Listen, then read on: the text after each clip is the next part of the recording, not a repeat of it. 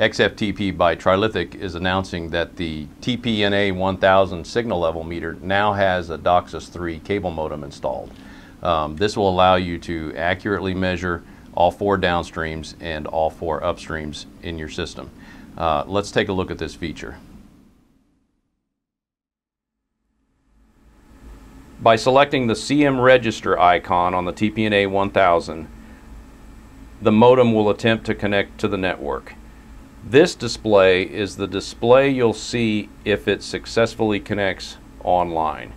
From this display, we can select the CM info soft key, and I can see the levels of all 4 downstreams and all 4 upstreams.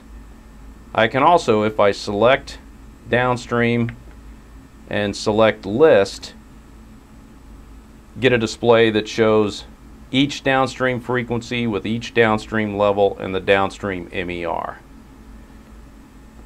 If I select display and upstream, I can see each upstream frequency with each upstream launch level. I have this ability to view it in list mode or in a chart for either the downstream or the upstream.